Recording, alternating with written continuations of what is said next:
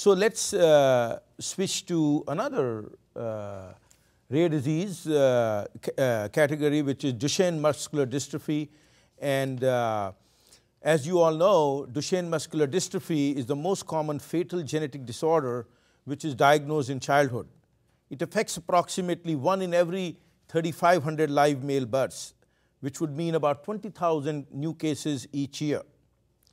Because Duchenne gene is found on the X chromosome, it primarily affects boys. However, it occurs across all races and culture. Duchenne can be passed from the parent to the child, but approximately a third of these cases occur because of random spontaneous mutations in the gene. Duchenne results in progressive loss of strength and is caused by a mutation in the gene that encodes for dystrophin. Because dystrophin is absent in Duchenne, muscle cells are easily damaged and muscle structure and function is compromised. The progressive muscle weakness leads to serious medical problems, particularly issues relating to the heart and lung, including cardiomyopathy. Young men with Duchenne typically live into their late 20s. There is a similar but less severe condition called Becker's muscular dystrophy, where the mutation is still in the dystrophin, the same gene, but the functional dystrophin is present in the patients in a truncated form compared to in Duchenne muscular dystrophy, where there is much more severe defect. So although there are medical treatments that may help slow its progression, there is currently no established therapy or cure for Duchenne. There are 2 experimental agents, drisapersen and eteplirsen, that are undergoing clinical trials. These are both oligonucleotides that alter the splicing of dystrophin RNA transcript, and they eliminate the mutant containing exon 51, so-called by a process of exon skipping, so that the mature dystrophin can be made from the RNA, partially at least restoring the production of functional dystrophin in the patient. So there are exciting developments which are going on in the area of Duchenne muscular dystrophy. I'd like to ask Patricia about what early signs and symptoms you see in patients with Duchenne muscular dystrophy, which can point to the diagnosis of this particular rare disease. Thank you. I'm happy to describe Duchenne. So Duchenne is a heartbreaking disease that occurs over a lifetime of about 29 years, as you said. It begins with a little boy at birth, and you could really, if you were very astute at knowing what you're looking at in terms of having family history, you would notice that this child has head lag. So when you pull him up by both arms, he wouldn't naturally curl his head. So you would notice that at first. You also would know delayed motor milestones. So this child would be going on the trajectory of following milestones, but just a little bit delayed from his healthy peers. You would notice a waddling gait, and that's sort of a strange little gait where he exchanges the weight between both sides of his body in sort of an abnormal fashion. He can't jump. He doesn't run. He struggles on stairs. So these are very early signs that often are dismissed by parents. Later on, as the disease progresses, he loses the ability to walk, loses the ability to move his arms. The diaphragm is involved, so respiratory help is needed, and often they die of heart failure. So are there other signs and symptoms which occur in patients with Duchenne, besides the muscular weakness and the heart and the lung condition that you pointed out? Well, Duchenne is a multi-system disease. So when we look at Duchenne, we know that about 30% of the boys have cognitive problems, and that is they can't process very well.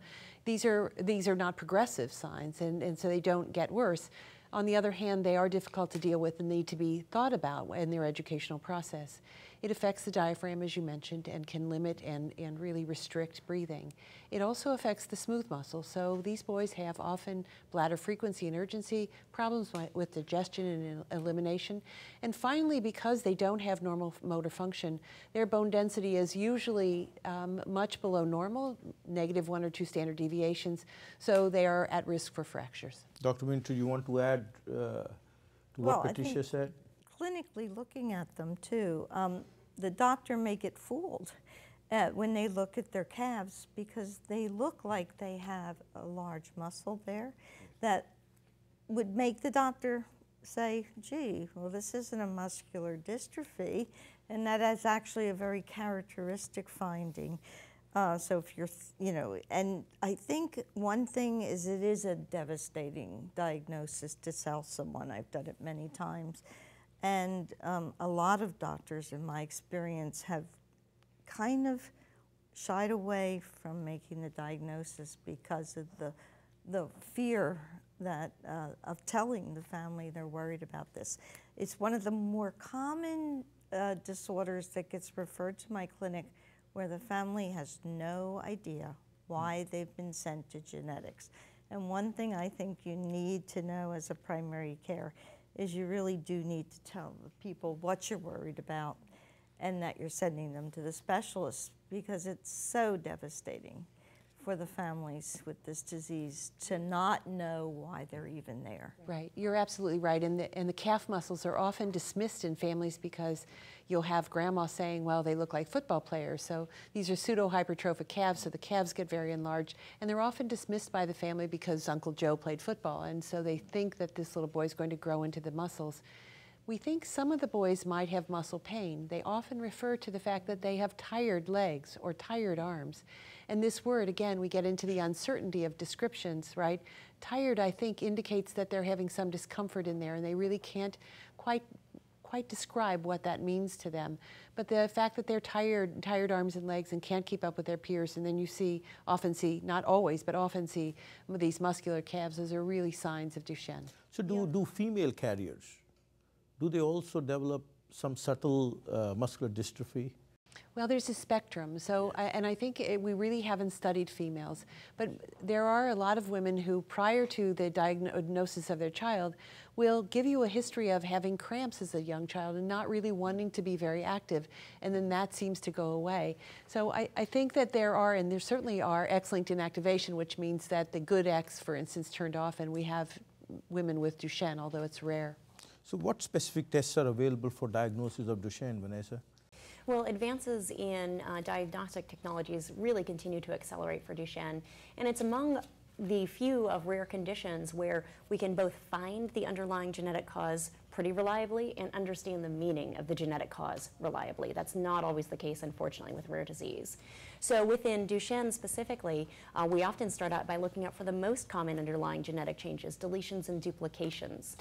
Those are large deletions and duplications within the gene that may take up one or more exons. If we don't see that mutation, we can look at if we don't see a deletion or duplication, we can look for a point mutation using sequencing technologies. Both of those, deletion, duplication, and sequencing analysis, can also be done on array-based technologies. So we have very many options right now to be able to find that underlying genetic cause. Now, if we do deletion, duplication testing and sequencing and don't find a mutation, the point there might be to then look at the diagnosis again, see if there might be another form of muscular dystrophy. There are muscular dystrophy screening panels that can be used. Of course, we want to make sure things like the CK has been done. And finally, if we still don't find one and the child continues to have the clinical diagnosis of muscular dystrophy of Duchenne or Becker muscular dystrophy, there might be a reason then to consider muscle biopsy. But that is far less done than it has been in the past. One thing I think that we forgot to mention, and that you as the primary care doctors should do and often don't, is get a pedigree. This is an X-linked condition, and very often, especially my Hispanic patients, will have had a uncle, mom's brother, who died maybe at age 18 and no one knows why. And try to find out who died. And when you ask people, what, does anybody have a similar disease? Very often I find that people don't talk about those people that died. They don't know that you want to describe everybody in the family. So you have to ask, did people die?